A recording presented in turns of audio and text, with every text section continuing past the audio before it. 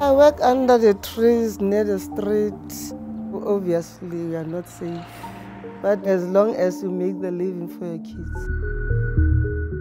Our report that we're launching today is calling for decriminalisation of sex work in South Africa. In our research, we found a wide range of reasons why sex work should be decriminalised in South Africa. Criminalisation of this work makes it more dangerous for the sex worker. So the decriminalisation of sex work would actually enable sex workers to, for instance, use condoms without any stigma or discrimination.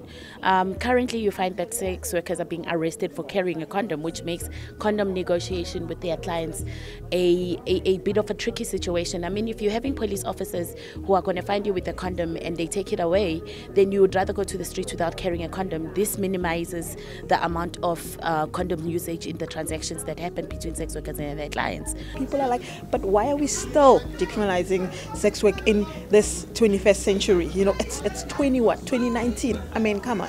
It's a 1957 law that is currently used to criminalize sex work.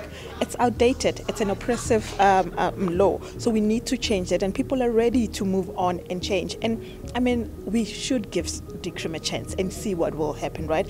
And for me, I feel like if we do give sex work a chance, it will be a viable an employment. And when they do choose this work as work, then they know that they are protected. Then they know that they have labor laws. They know that they have occupational health.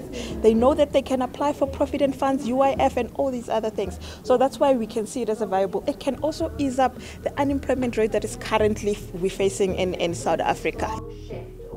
How will the country benefit from a decriminalized? One, it saves resources of the police. Right now, police spend a lot of money policing sex work for cases that don't even go to court. I have something they need, and then they have something I need.